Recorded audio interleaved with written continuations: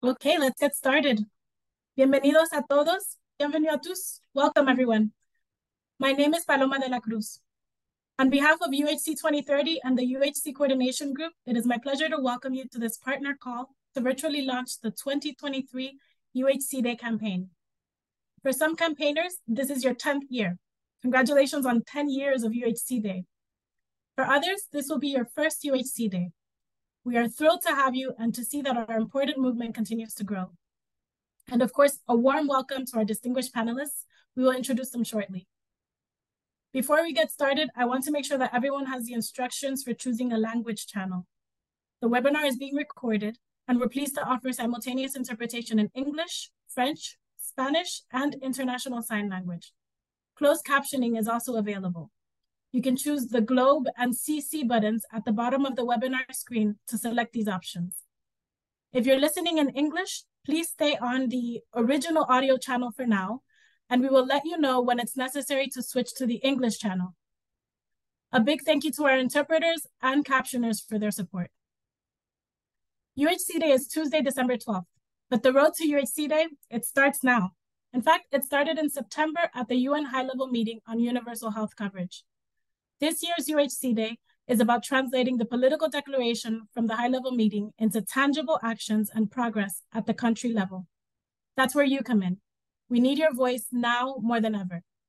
As many of you know, progress towards achieving universal health coverage is far off track. It's time for action. We designed today's call to get you prepared and energized for UHC Day. We'll start with a brief presentation of this year's campaign. We want to make sure that everyone knows the theme, key messages, and campaign resources available. We will then show a short video highlighting the outcomes of the September high-level meeting on UHC. That will be followed by two panels. The first panel will help us understand the state of UHC advocacy and the way forward for our movement. In the second panel, we'll explore how we can make this year's UHC Day count. During both panels, we will take a few audience questions. To ask a question, please click on the Q&A button in the Zoom toolbar. Now I would like to introduce Matthew Rose with GHS. GHS supports the UHC Day Coordination Group in running the campaign. Matt will walk you through the 2023 UHC Day campaign, and we will turn to the outcomes of the high-level meeting, the way forward, and our distinguished panelists. Over to you, Matt. Thank you, Paloma. I'm pleased to present you all the toolkit for the 2023 Universal Health Coverage Day campaign.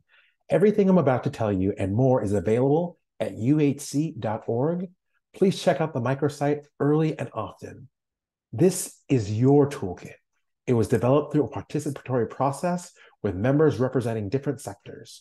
We hope that you will adopt it for your local needs and contexts.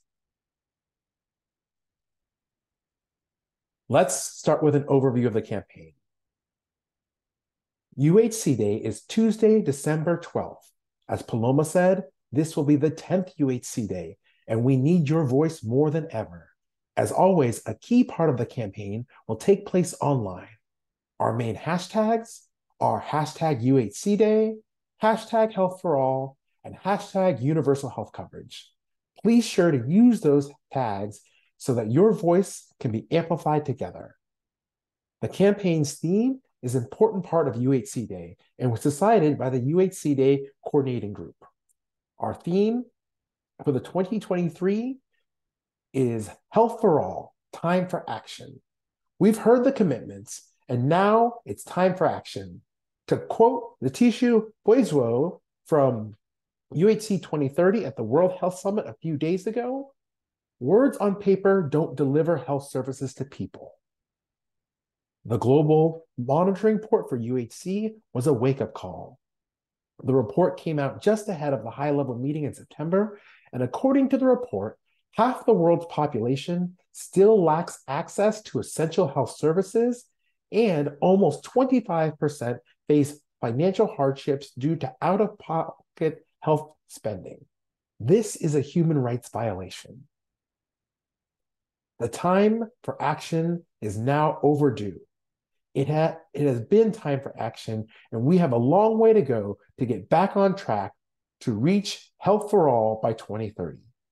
Overall, the toolkit, we include suggested social copy for your channels. As you see here, we are encouraging everyone to incorporate time for action themes into your messaging. Again, this is all available at uhcday.org. The 2023 campaign has 5 sub-themes. The sub-themes focus on actions to get us back on track to achieve UHC by 2030. Invest in universal health coverage, strengthen health systems, expand primary healthcare, work across sectors and communities, and promote innovation to reach everyone. Invest in UHC. UHC supports all of the SDGs. UHC reduces poverty and promotes equity. UHC means financial protection so that people don't risk falling into or further into poverty when accessing services. To achieve UHC, we need to invest in a well-trained, well-paid health and care workforce. A reminder for that, this and every one of our sub-themes is that you can use this social media copy alongside additional messaging found at uhc.org. Strengthen health systems. The key message here is that we need to invest in equitable, resilient health systems based on primary health care. We need to link UHC health with health security to prepare for the next pandemic. Stronger health systems are incredibly important as more people will live with the severe effects of climate change, which is one of the biggest threats to human health. Expand primary care. Primary health care can deliver 90% of essential health services. It is the most inclusive and cost-effective approach to achieving UHC. We need to expand primary health care interventions, including health promotion and disease prevention. That is to respond to people's needs throughout their lives. Work across sectors and communities.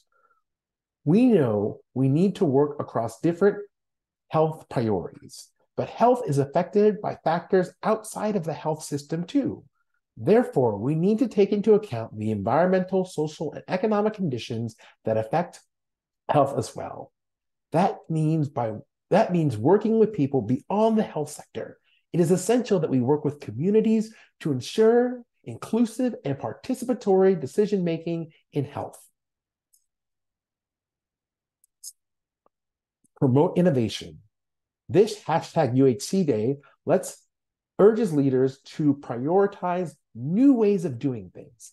Innovation doesn't just mean digital health and health technology, but also innovation in funding and policymaking. To get back on track towards UHC Day, we need innovation across the board. Before I wrap up, let me highlight 3 key resources all UHC Day campaigners need to know about. Again, our website, uhc.org, where you can find this toolkit and many other resources. Translated materials will be available on the website. Please submit your plans for UHC Day so we can share them on our global heat map. This map is always a highlight of UHC Day. The best way to stay on top of everything for UHC Day is to subscribe to the UHC Day updates and Substacks. We'll have a number of important updates between now and December 12th, and you don't want to miss anything. This includes our presentation on the campaign toolkit. Next up, I would like to introduce a short video that highlights the outcome of September's high-level meeting. As an issue that cuts across every sustainable development goal, health tells us how well we are delivering on our entire 2030 agenda, from ending poverty and tackling climate change to building safe and peaceful societies. An equal chance in life demands equal access to health, yet half of humanity does not have access to essential health services. And the latest data shows that 2 billion people faced financial hardship due to the out-of-pocket health spending, including 344 million people living in extreme poverty. These are not simply matters of health. These are fundamental issues of social justice, equity, and human rights. We can and must do better. Ultimately, UHC is a choice, a political choice. But the choice is not just made on paper. It's made in budget decisions. It's made in policy decisions inside and outside the health sector. Most of all, it's made by investing in primary health care, which is the most inclusive, equitable, cost-effective and efficient path to universal health coverage. We need really to strengthen health systems, and it's the #1 priority. And we need not only commitments, we also need investment and budget. This is the smartest way to be prepared for a next pandemic. We really need to think out of the box and realign investments and explore innovations and tap other funding sources for health within the government system. For this, we must listen to communities, including children, co-develop solutions and together keep track on progress. We have a choice. Either we are the generation that saves lives and achieves universal health coverage, or we stand by and choose to let tragedy and inequalities continue. Let's care enough to make sure everyone, irrespective of geography or economic status, has access to basic health care. If we care enough, we will find the will and resources to do so.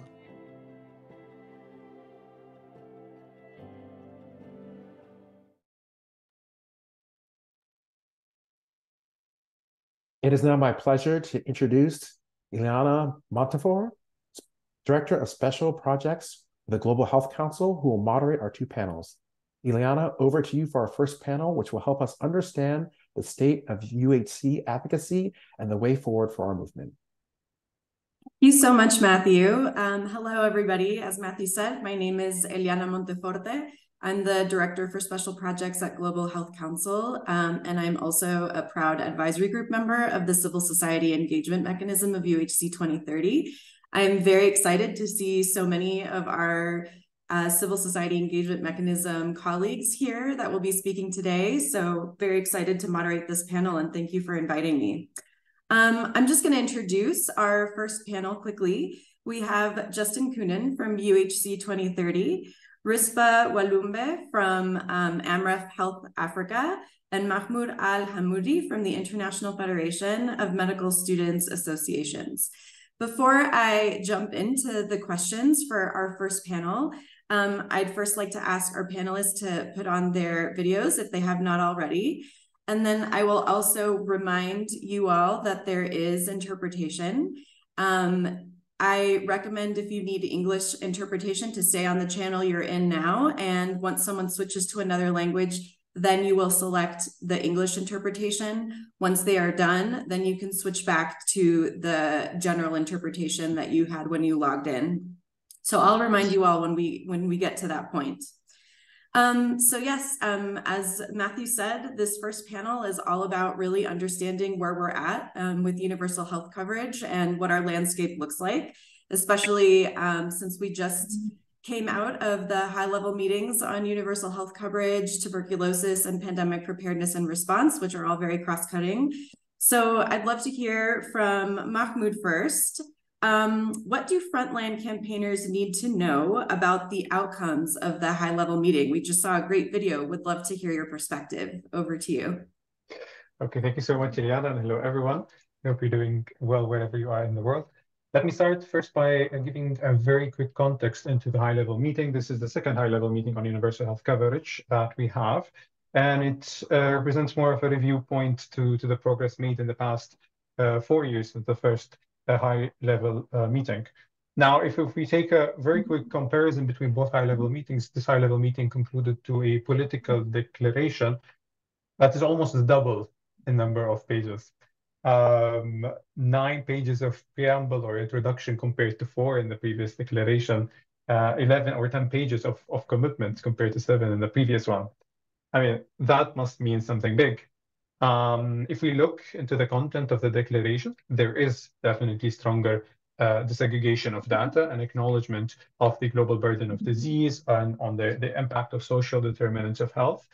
There is an acknowledgement of the shortages in the process, the failure in the progress towards universal health coverage, the failure in the spending in the spending and health financing. However, what is starking is that it's not only a failure of progress, we are still in the same gap we were in 2019. Health finances have not progressed by any means ever since. It's literally the same challenges that were quoted in 2019 that are put in 2023 declaration. It's the same struggles regarding the workforce. It's the same struggles regarding the access to services.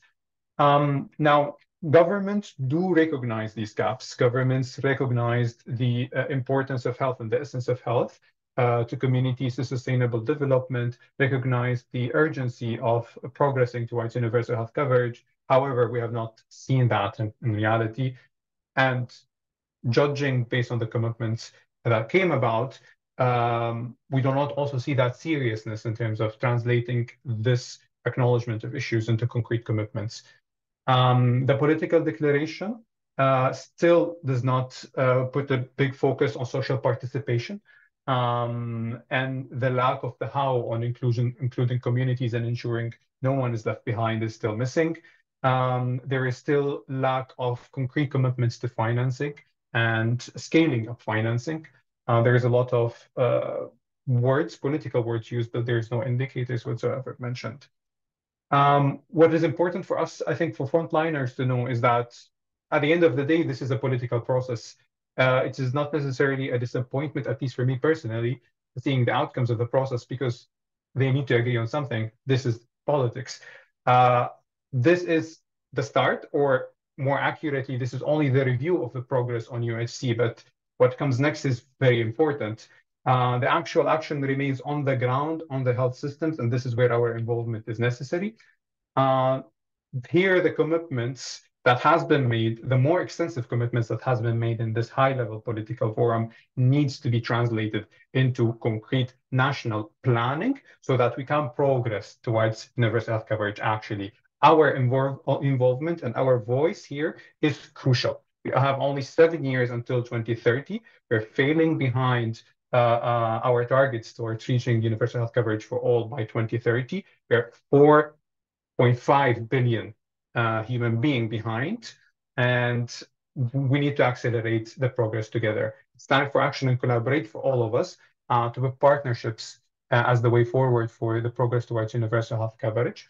And we cannot let health fall behind in the progress towards the 2030 agenda among the whole discussion, because health is the core of sustainable development. I'd say these are the main outcomes and takeaways from the high-level meeting, in a couple of minutes. Back to you, Iliana. Thank you so much. That was really great and very helpful. And I think I was there as well. And I know there were a lot of people that were very disappointed about what didn't make it into the political declaration, considering all of the advocacy that went into the lead up of the high-level meeting. But there's still so much that we can do, regardless of what's in the political declaration or not. There is a huge responsibility that we as civil society at the country, regional, and global levels have to do to take what's in the political declaration forward, but also what's not in, and really push governments toward that. So that actually is a great segue into our next question. Before I go to Rispa, I just am seeing in the chat that Matthew is reminding people that we will have a Q&A session at the end of this panel, but please feel free to put your questions into the Q&A box. We will not be looking at the chat box for questions. We're going to be looking at the Q&A box for questions. So over to Rispa. So Rispa, how can campaigners help translate the political declaration on UHC into concrete commitments in their countries? So now what? What do we do after the high-level meeting? Thanks, Eliana. And I hope you can hear me. I think for me, it's always important to start with the framing, right? And I think Mahmoud did a really good job of what the political declaration really meant. And despite people's different perspectives of how they saw the political declaration unfolding, I think it's important for us to understand that we're leveraging the momentum behind the political declaration for national, regional action.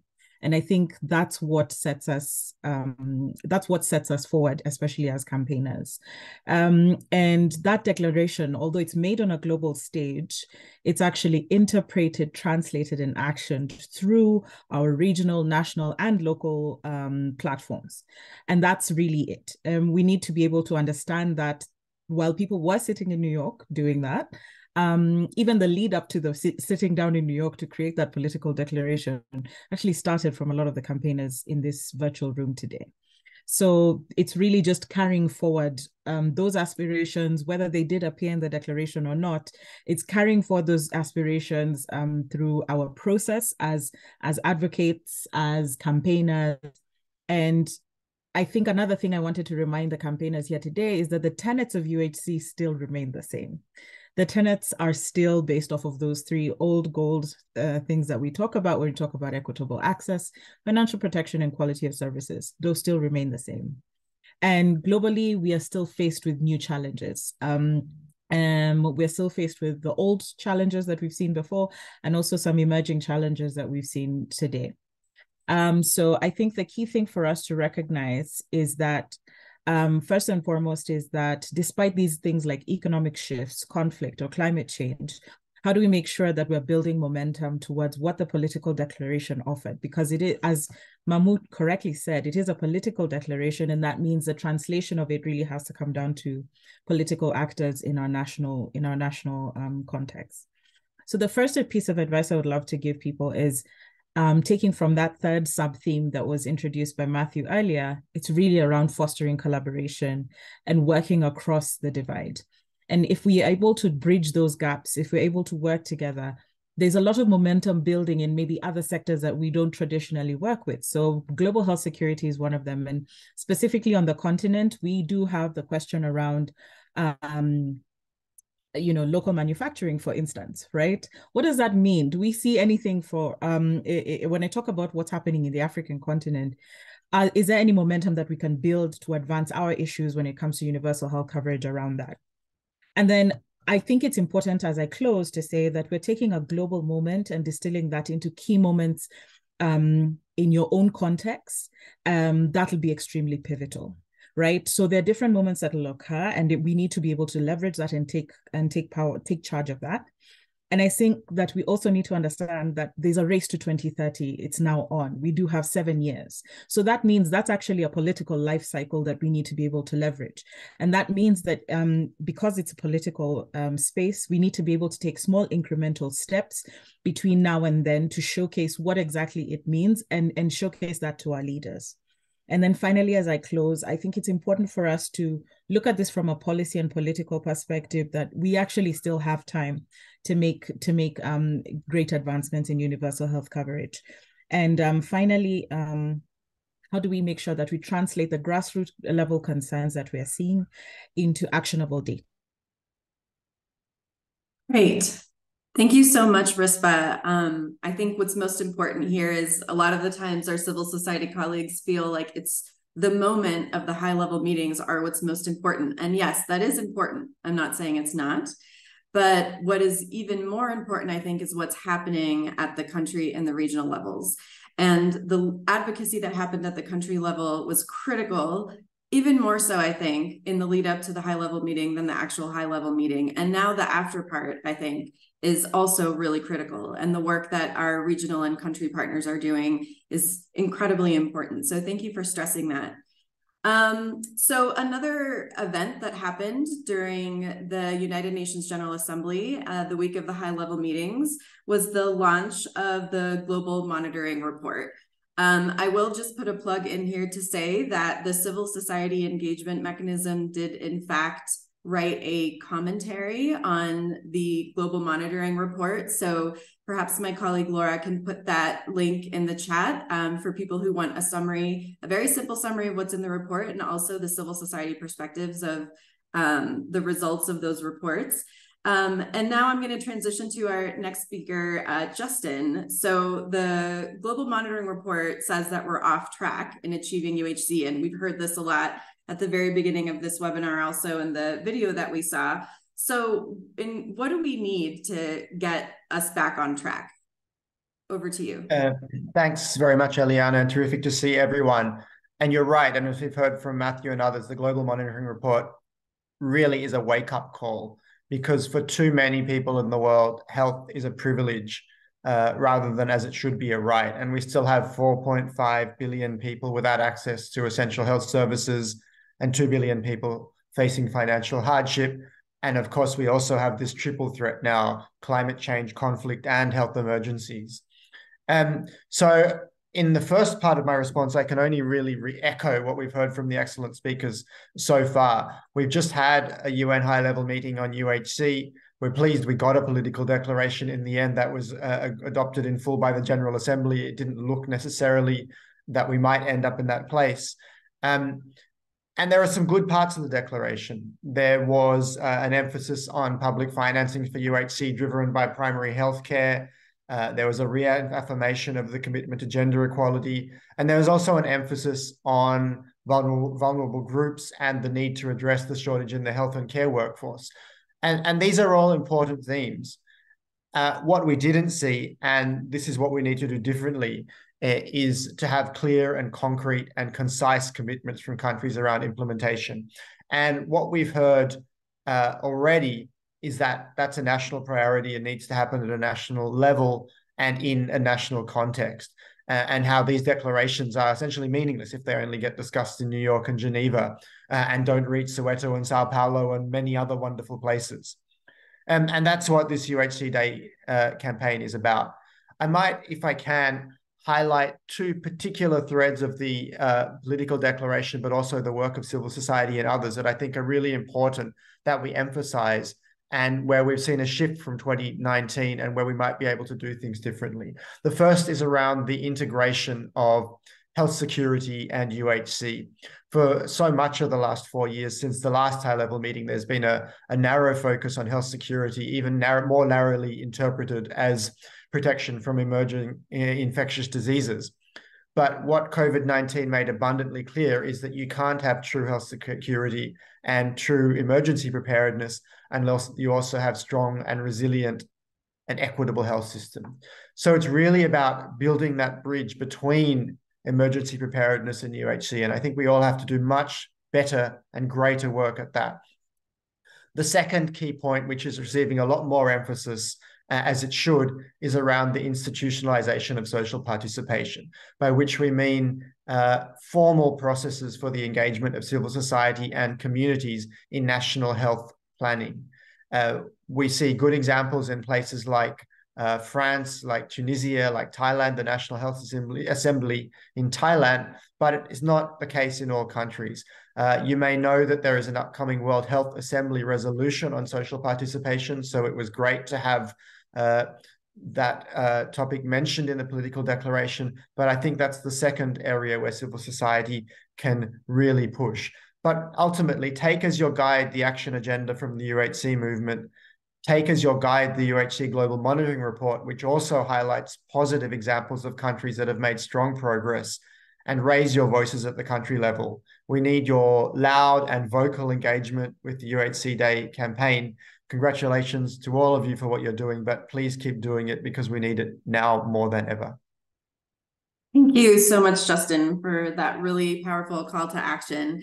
I will just put another plug in, another really great resource for civil society, which many of you have probably seen in the lead up to the high-level meeting, but there is the action agenda for UHC, that's from the UHC movement. And there are some really great action-oriented calls and messages that civil society can use and continue to use to push governments to make those concrete commitments that Justin mentioned, that we were really trying to push for the political declaration. And while, yes, there were some concrete commitments that we're very happy ended up in the political declaration. There were some that were not so strong. And so using those messages and a lot of the information that's in that action agenda, I think will be really useful to our colleagues, and just wanted to bring that up. Perhaps we could put a link in the chat for the action agenda as well. So now we're going to go ahead and move into the Q&A session. We have been looking at a lot of the questions that have been put in the Q&A box. So thank you again to our participants for your active participation. This is a really interesting question, and I'm not directing it necessarily at anyone because I think any of you can answer this, but one of the questions is more about learning. What can we learn from 2019 to the 2023 period?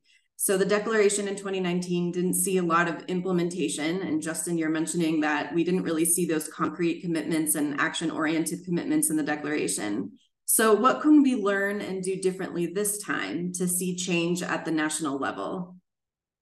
I believe any of you can probably answer this. Maybe raise your hand and I can call on you. Go ahead, Rispa. I thought maybe you'd come in. Over to you. Yeah, so I think, again, just re-emphasizing, and sorry that I trailed off, I think it's really just about, you know, reaching across the divide. That's going to be really critical for us.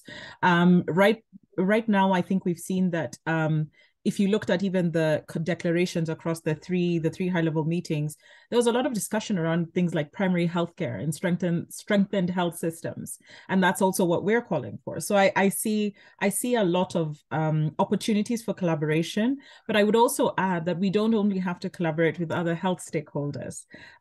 It's going to be important for us to actually look further across the divide into other sectors, and I think depending on the key moments you select within your context, it'll be important for you to reach across the divide and select those key moments and identify how you want to frame the conversation. And how do you want to also showcase this at a national level to the stakeholders that are responsible, the duty bearers, because that's going to be quite critical, because these duty bearers are also battling with you know, shifts in economies where you're having to challenge a lot of the traditional ways we've been thinking about financing for healthcare, for instance. So that's going to be important for us, especially since I know within the continent, we're also grappling with debt obligations. What does that mean when we're talking about increasing investments? So I think it's important for us to really reach across the divide and understand and unpack all of these things, because I think that's one of the things that politicians and policymakers might use against us if we always work in those silos.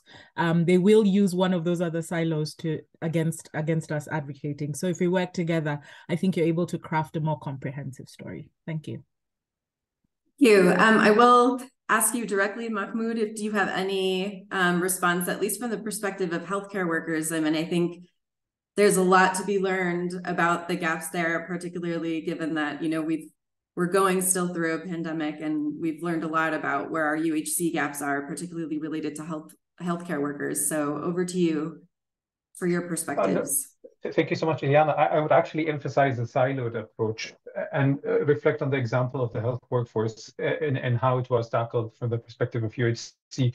Over the past 4 years, health workforce has been a priority, has been on the table in terms of discussions related to health decision-making. However, it has always been on the table of decision-making from the perspective of labor migration, or from the perspective of labor issues and labor investment rather than health investment. And this is where the siloed approach really impacts the progress towards universal health coverage.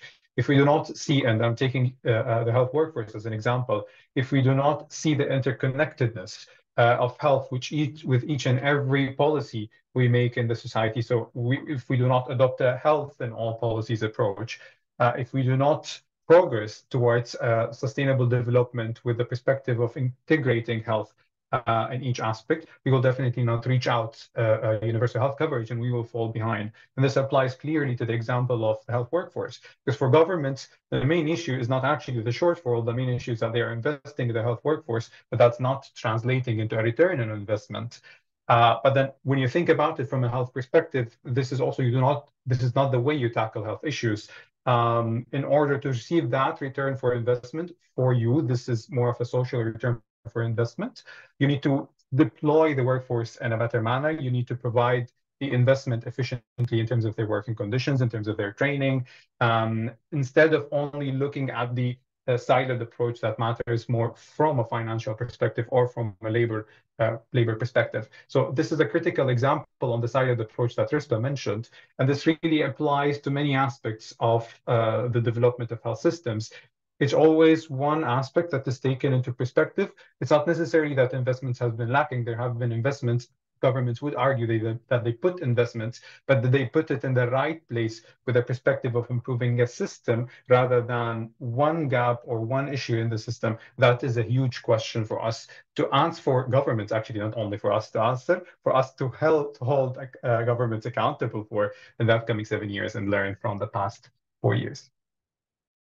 Wonderful, thank you. And I have to ask you, Justin, the same question. And I only say this because you have been part of the UHC 2030 movement from the onset of UHC 2030.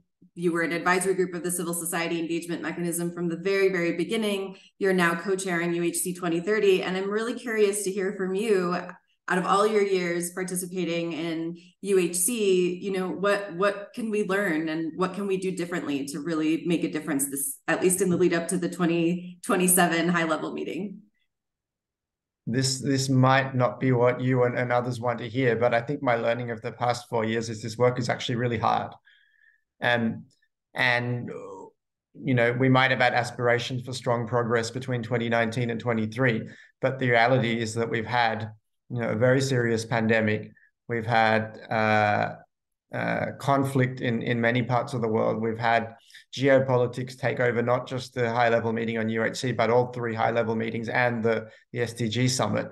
And sometimes the outcome of these processes isn't in your control. And the fact that we managed to hold the line and not go backwards was actually you know, required a lot of work under the circumstances. So I guess the learning is actually we're playing the long game. And yes, we have set this goal by 2030, but sometimes you just need to hang in there. And I think that's what we're doing now. And circumstances will change in ways that we don't know in the future. And I'm confident we will make progress.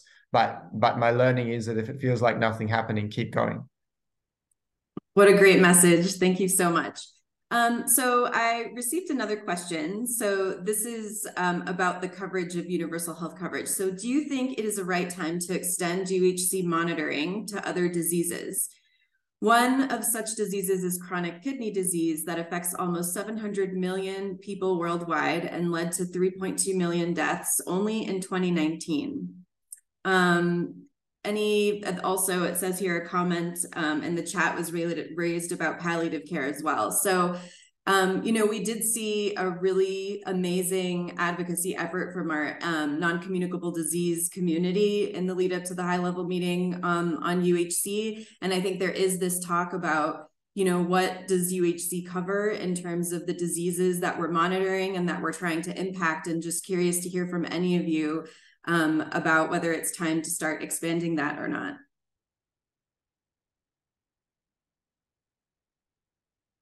And yes, I was going to actually Mahmoud, say, you go first. I'll go second. Well, yeah, maybe Mahmoud, and then we'll go ahead and have Justin. Over to you, Mahmoud. Yeah, I'll probably put on the hat of the junior doctor here rather than yes. the advocate here.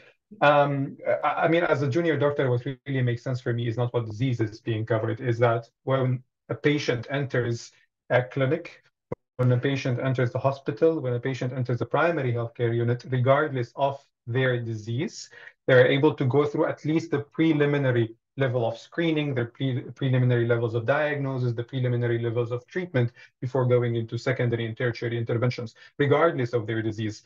And for me, once again, from the physician perspective, this represents a critical issue. The fact that UHC has to be divided according to the types of diseases, according to the types of services. And I understand that also plays on the aspect of comprehensive packages. But at the end of the day, we cannot silo, again, health issues. Health issues are interlinked one way or another. There is no one person that enters with only one health issue. They enter with multiple health issues. And if we do not approach the patients with that mentality, we do not approach healthcare with that mentality, we risk leaving different health issues behind. We risk leaving patients behind. And that's a bigger issue than health issues. Over and back. Great. Justin? Yeah, and I would follow that up and say, well, it's absolutely the intention of any movement for UHC that we include the full spectrum of diseases, and that includes all kinds of NCDs. And it also includes the full life course from health promotion, prevention, treatment, rehabilitation, palliation. So absolutely, both of those things and many others are included under the umbrella. When it comes to specific monitoring, I mean, there is this SDG 3.8.1, the service delivery SDG with specific, there are sort of trace indicators. I think we have to acknowledge the challenges and the data limitations that the world currently has. I mean, we have enough difficulty tracking those, I think it is 13 indicators. So in terms of tracking global progress, I think we need to be realistic, and tracer indicators are chosen not because they're the only important measures, but because they are a small enough subset that we have a realistic handle of actually being able to measure. In terms of the aspiration for UHC, yes, absolutely, everything is included. Great, and I see Rispa, you have your hand up. Over to you. No, I think Justin and Mahmoud have really framed it quite well. And I think the only thing I wanted to add is looking at countries sometimes take small incremental steps towards, expanding that package. And there's a lot of effort that goes into even the design of those packages and how even those packages, while something might be included in the package, whether it actually translates to service delivered. And I think that's a gap where civil society can actually come in and guide on, because I think it's yes, I completely agree with Justin and Mahmoud. I think the additional thing that we would need to do as civil society and as campaigners is when a package is designed and something is explicitly put in as a service or a package that someone is entitled to, then it's important, if someone is not receiving that service and they are entitled to that service, that's when civil society need to actually come and voice that.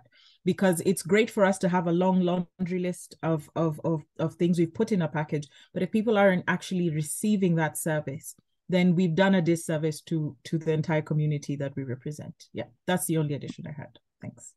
Great point. Well, I would love to continue speaking to you all, but we are actually at time now, and I am going to have to switch to our second panel. But I really want to thank Rispa, Mahmoud, and Justin for this really interesting discussion and allowing us to understand what happened at the high-level meeting and what the landscape in universal health coverage looks like now, and for your encouraging words for how we can continue to move forward. So now we are going to switch over to panel 2, and this is very forward thinking. So now we know where we're at with universal health coverage. Let's think about what we can do in the lead up to UHC Day to really make an impact and to really make a change and to make UHC Day a success. So I will just start by introducing our speakers.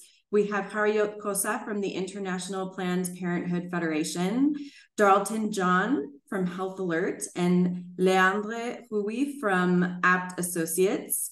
I will just say here, Leandre is going to come in speaking French when Leandre gives his intervention.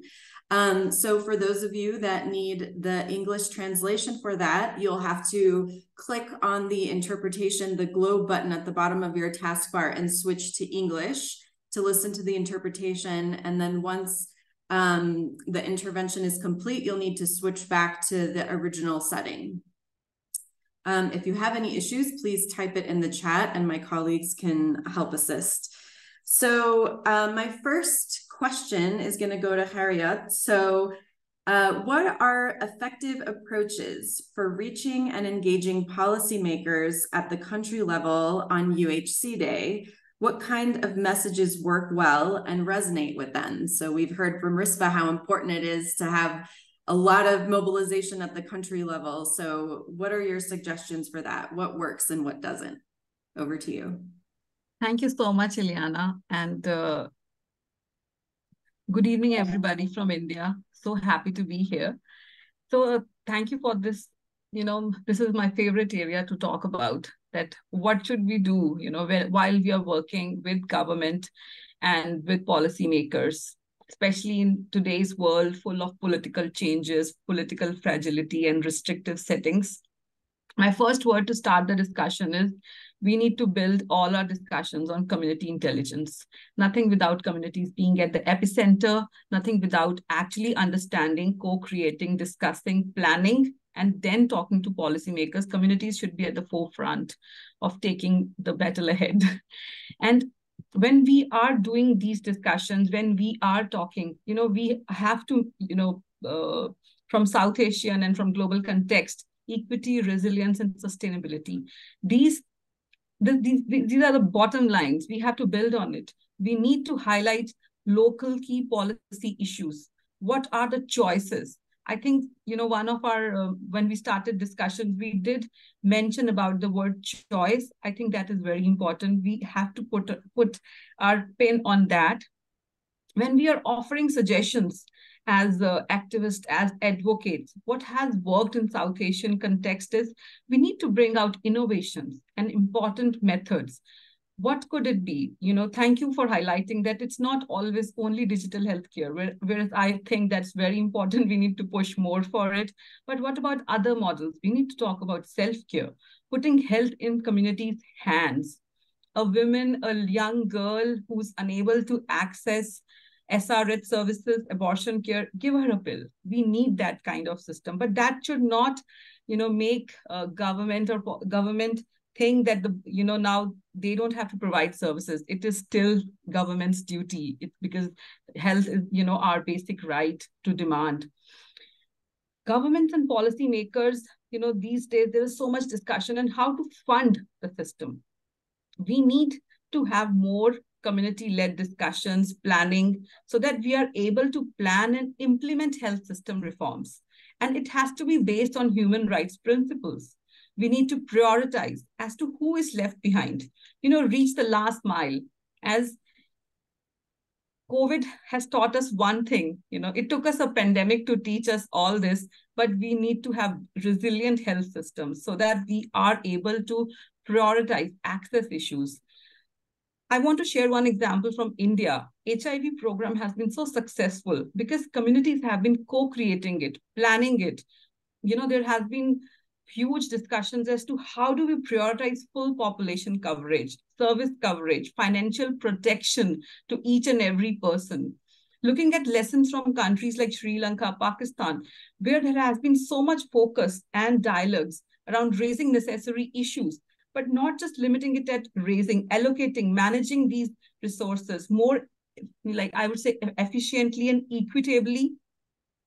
Also, we need to stand up because restricted environments, we are still, like yesterday only in India, we had discussions on marriage equality and we have a long road ahead on that.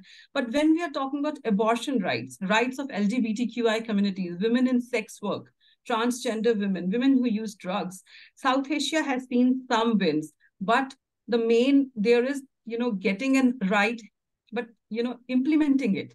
Is the last person who wants a service is able to actually make a choice that, yes, I want to access this service. We are not even talking about rights. We are not even talking about availability, but is the choice still there?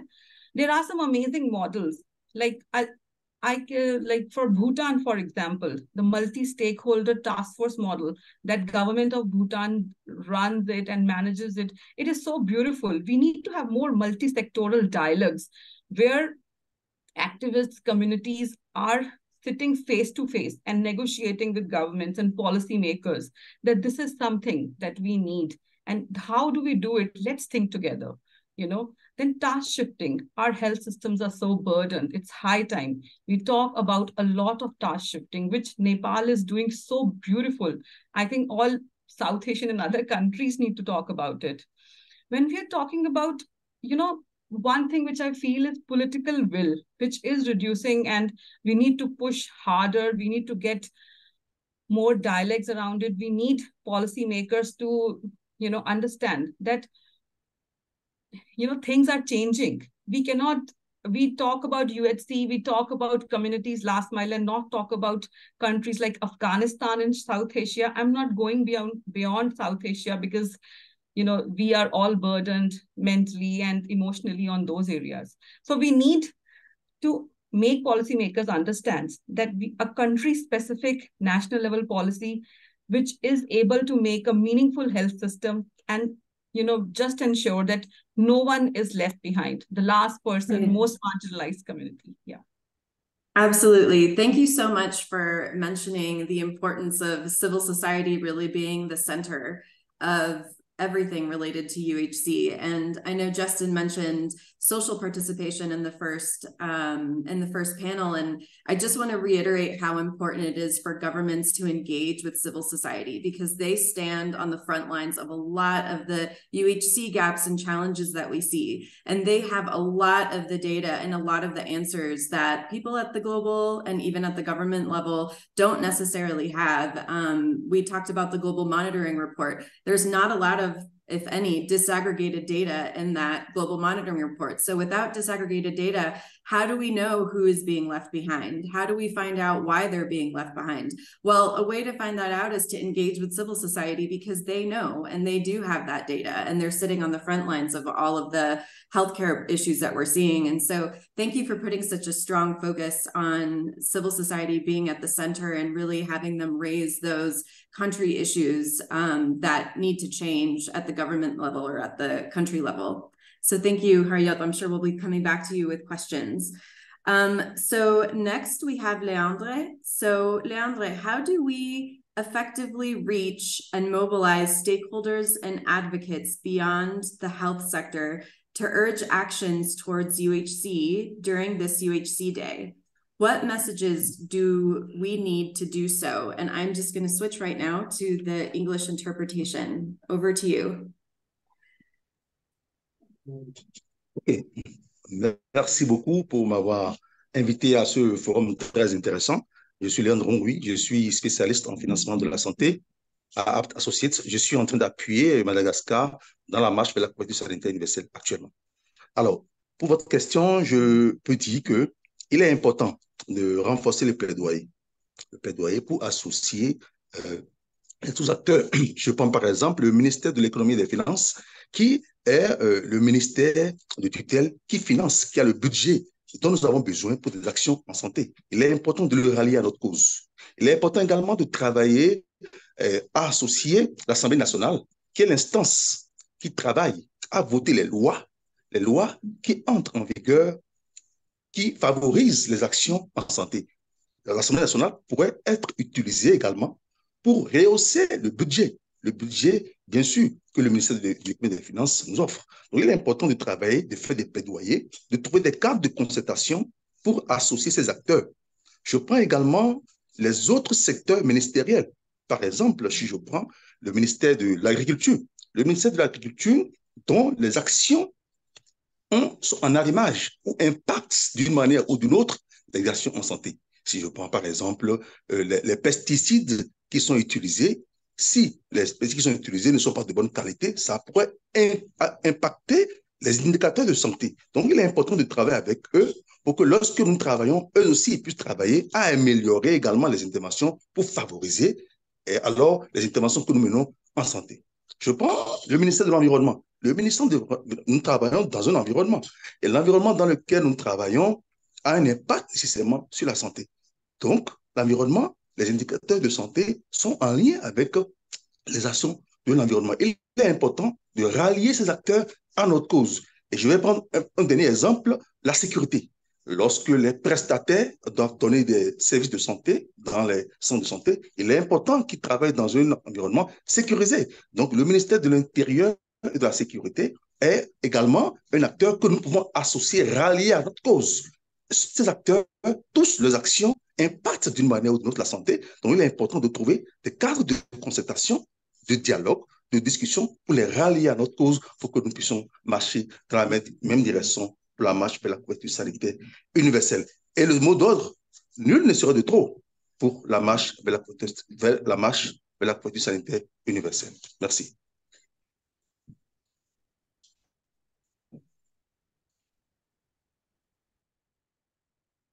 Thank you so much. I am just going to switch back to my original audio. Okay, great. Thank you. I think it's really critical for us to understand. And again, it's this siloed approach that we often take where we're just thinking about health and we're not looking at all of the other sectors that impact health or that health impacts.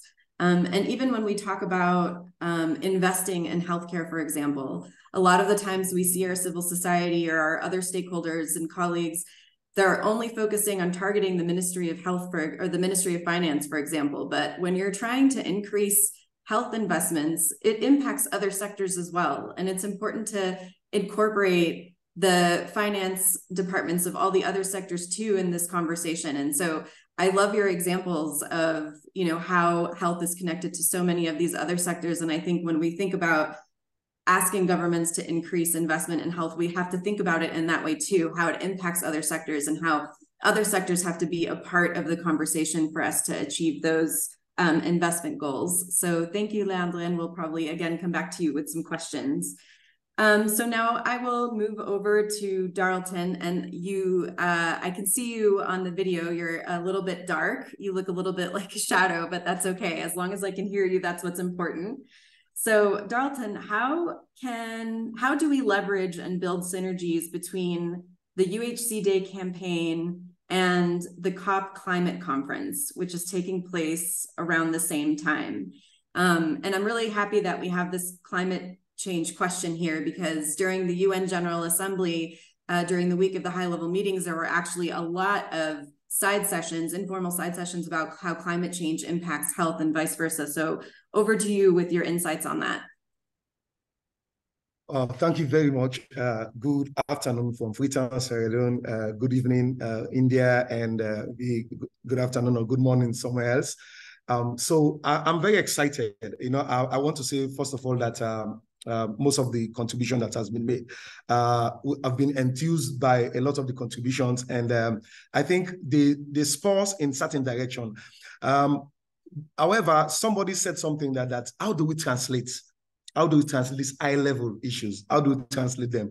And for which, when we talk around UHC and we are talking around climate change as it is, for us in our context here locally, these are high-end, because we want to see the situation that most times when our leaders go to these meetings and they come back, by the time they board the flight and coming back home, for instance, West Africa here, where we reside, it's as if they forget about all these things, localizing these issues, this agenda. And so it's sometimes very, very tough for us to build this synergy. As my brother just said, we talk about UHC. Most times we just look at maybe the health implication directly, disease control and that kind of a thing. But how do UHC connect to other issues? How do we make sure that we build that synergy and leverage on the opportunity that are existing around us? So we talk about the COP28 climate meeting that will be coming up in November, as you said, and ending in December 12th, once the UHC will be starting. These are moments, these are advocacy moments that we can look at the issues. For instance, the theme of these two activities is like the heavens itself is conspiring that we need to take action. For COP, they are saying a major cause of correction. They want to see a proper shifting. What are the issues of climate change? How do we impact them? Our youths, for instance, in Sierra Leone, our context, we have a very youthful population. Over 53% of the population are youth, and they are involved in certain amenities that do not provide for the environment itself. We involve in sort of illegal mining, using hazardous chemicals in those mining communities, and they infect our waters, our marine reserves, as the case may be. For in Sierra Leone right now, we're having a serious challenge. Our coastal line, every 2 weeks, we have these seaweeds that take up all the coastal line, and it is becoming very environmental unfriendly for several people, for several communities, and it is contributing to a lot of financial hardship and burden to those communities that they are affecting. So, and they have health implications. We talk about greenhouse emission. I mean, during the COP27, they were talking about how do they compensate countries so that we are able to build or grow forests that will be able to reduce those emissions. And these are real things. We look at it in our hospitals. We have a serious respiratory situation right now in Sierra Leone as we're speaking. And one may want to say, well, they have no connection, but these are the realities. Climate change is continues to create a lot of problem with our health securities, as the case may be. Sierra Leone, as it is high rated in the ladder of countries that are prone to disasters, as the case may be. As you know, we had Ebola a couple of years ago, and of course, we are talking about the COVID-19 context. These are all issues that we can look at, and together we build activities and initiatives that could help us to produce and help us to inform our constituent members. We talk about financing to this commitment. These are very critical issues. So we are talking about committing monies to issues around climate change, reducing emission. How do we use those finances to ensure that we connect them with local issues, local agendas, local initiatives that could be able to drive change within our local context? Because sometimes we talk UHC, that is on the broader concept, but it is right to health. A young woman that is disabled and she's physically challenged goes to a community for health to require health services, and she's denied. At the end of the day, she dies. She lost the baby and she dies. These are all the critical issues that we have to look at and see how do we connect them to ensure that at the end of the day, we are able to push forward. But definitely, I think these are advocacy moments that we could leverage on. There are a lot of opportunities. How do we bring the youth? Very, very critical to build those initiatives and build those ideas and take this process forward. I think for now, those are some of the highlights that I would like to share with us. Great, thank you. I think, what I'm hearing is really critical here is linking health to climate change. And a lot of the way that we do that and the way that we can show that is by using data. And a lot of that data does exist, but we need to put it on the forefront of our leaders and our government officials so that they can really see that link. At Global Health Council, we do a lot of global health advocacy in Congress. And a lot of what we hear in Congress is we want to see the data. We want to see the data. We want to see that concrete information that really shows where that need is. And so that's really critical, I think, when we're talking about how do we link climate change to health? And I think that there's a lot of information, and I learned a lot from the different side sessions at the UN General Assembly that really provided a lot of that information about how the climate can really impact health. And so I think when you're working at the national and regional level, really think about how do we present digestible data to our governments and our leaders so that they can really see the problem and act on it. And I love that you mentioned youth, because youth is very much involved, I think, in the climate change movement, and really critical, when we're talking about social participation and civil society engagement, that means youth too. And they're involved very much in the advocacy that we do around a lot of these health issues in UHC. So thank you for mentioning youth as well. So now I'm going to transition to some questions, and I'm going to actually direct this question first to Harijot, but I do want other panelists to come in if you have an answer. But Harijot, since you spoke a lot about mobilization at the country level, we did have a question on how can we support stronger alliances and coalitions at the national levels to promote more unified calls, whether it be for investment in health or any other UHC health issue or challenge that we're seeing. I think there's a lot of coalitions and a lot of networks that exist at the regional and country level, and what can we do to work and support them? Yes, thank you so much for the question.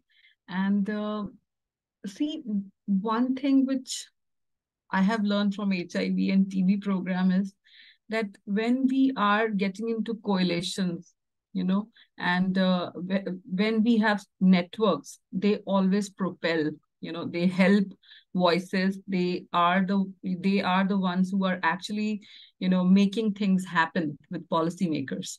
But one or two things which I feel is that the restrictive environments are something that we really need to start from the justice part, if we are talking about it, that we want to get equity, but how do we weave the process? How do civil societies support each other?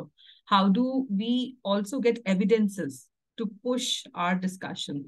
And these evidences could be, qualitative, not always quantitative, because government, data is in hands of, at times, in country level with governments and bigger organizations, and networks don't have access. So we need to get voices, stories from the field, get it out.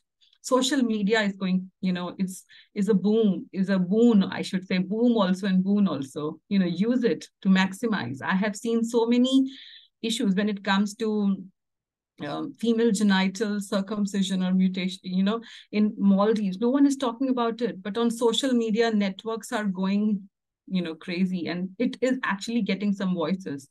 Issues of single male migrants in PNG or Maldives or in Bangladesh.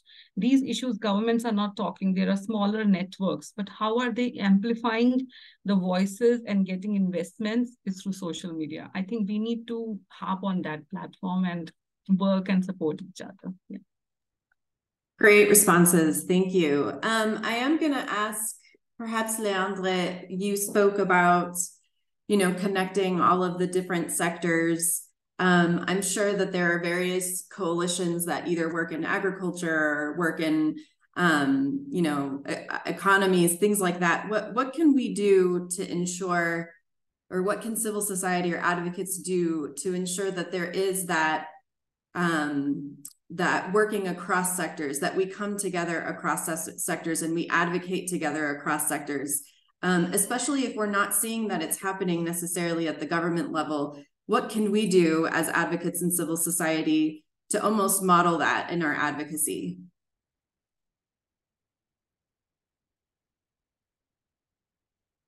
Leandre, just over to you. And for those of you who need interpretation, just a reminder to switch to English. Oui. Alors, merci pour cette belle question. Pour l'expérience que j'ai eue à réaliser au Bénin, il faut dire que les organisations de la société civile, il y en a qui travaillent aussi bien dans la santé que dans d'autres secteurs. Ils ont peut-être la santé, l'environnement. Donc, il y a quand même une interaction entre les OSC. Nous avons collaboré avec les OSC qui ont joué le rôle de transmission pour toucher les OSC de l'agriculture, de l'environnement, qui sont entièrement dans l'environnement et l'agriculture, les organisations de la société civile. Nous avons fait une réunion et nous avons mis en place un cadre de concertation où les ministères ont commencé, on a invité les ministères, le ministère de l'Environnement a été un représentant, et de fil en aiguille, nous avons pu rallier les autres acteurs autour d'une table où nous avons échangé et présenter les actions que nous avons, par exemple pour la santé, et montrer comment est-ce que les indicateurs pour l'environnement et autres pourraient impacter. Au début, ça a flotté un peu parce que pour les réunions, ils ne venaient pas toujours, parce que ce n'est pas directement leurs actions, mais par la suite, ça a pris. Et tous les acteurs que nous attendons viennent, ils arrivent à s'asseoir autour d'une table et nous discutons, et tout ce qui est action que chaque secteur pourrait faire pour contribuer à la santé, ils le savent. Et donc, ils intègrent ces actions-là dans leur plan d'action pour la mise en œuvre, ce qui pourrait améliorer les indicateurs de santé. Donc, voilà une expérience que nous avons, que je partage avec vous, que nous avons eu à faire au Bénin.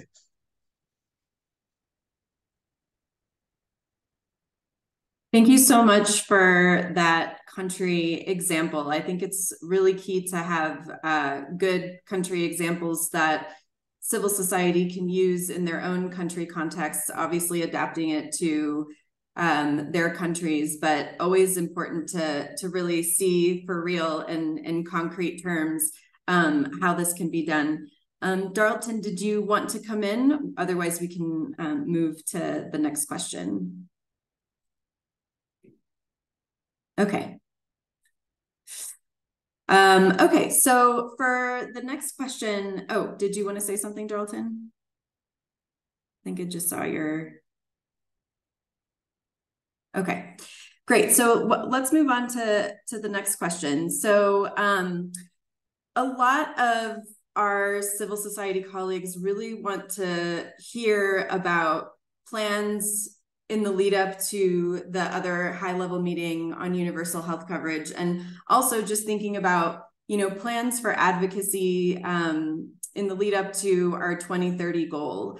So it would be really interesting, since you all are really coming in with such great country level examples, to hear from you all on what you all are planning to do in your work at the country level in the lead up to a lot of these moments that we've been hearing about. I mean, it's not just the 2030 goal, it's not just the next high level meeting, but we have the World Health Assemblies in between and other UN General Assemblies in between, and so many other regional and national opportunities for us to do our advocacy. So I would love to hear from one or maybe all of you just quickly on, what your plans are for moving all of what we've been talking about forward in UHC.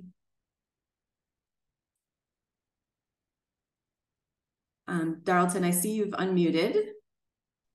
I thank you very much, Ellen. So for us, as I'm speaking to you at the background as where I'm right now, we are the second country in West Africa that has been piloting the UHPR, that's the preparedness review process, where we are looking at how our country is faring on with regards to universal health coverage as it is, and then how much we are prepared. And as we, just like what we've highlighted here, the UHC in itself, and I liked the suggestion that came out that we cannot continue to box ourselves in one corner, that we say we cherry-picked certain intervention, like issues like non-communicable diseases. How much has it been at frontline? People are dying. Hypertension is one of the leading cause of death in the world as it is right now. It is serious. People are not talking about these things, so to speak. So these are issues that we continue to evolve and we continue to discuss. And also the idea of understanding what is UHC at the local level, that has been the greatest gap for many countries in the world. It has been the greatest gap because you go to certain communities and you're talking around this issue. Nobody's tend to understand. And even sometimes at certain of our authorities at certain higher level to actually demystify and sort of like make people understand what are the benefits, what are the importance of you being part of this process. I mean, it's very difficult for us to understand. For us as civil society, we believe that, firstly, it is very important that we bring the knowledge and understanding to the local, the grassroots people. And I want to agree with my sister from India. We cannot go anywhere around it. In Sierra Leone, and 95% of our primary health care is based at the local level, the community level, the list level. And we have over 1,450 healthcare facilities, which are primary healthcare, what we call community health centers. And that is the first place to go. So if we are not able to translate these policies, this political commitment at that level to the local level, it becomes a challenge. So until we get it right. And so one of the things that we'll be doing is how do we continue to advocate and reach the unreached, the last mile, to ensure that they understand the issues, and also our healthcare providers, which are very critical, and other institutions, like for instance, the private sectors has been marginalized in certain areas when it comes to health, in our issues of climate change. They are marginalized, they are not interested. But we do believe PPP, private partnership, bring them together, we all sit together, like my brother said there, we sit and we discuss so that they too understand, so that they understand the value for which they must get involved in this process, because at the end of the day, it is their children. You are not just working for a conglomerate or an institution, but it trickles down to your cousin at the village, your cousin at certain community that might need this particular healthcare service such that it gets to them. So basically, I think for us, I don't want to take everything off. I can give it to my colleagues to shine the lights.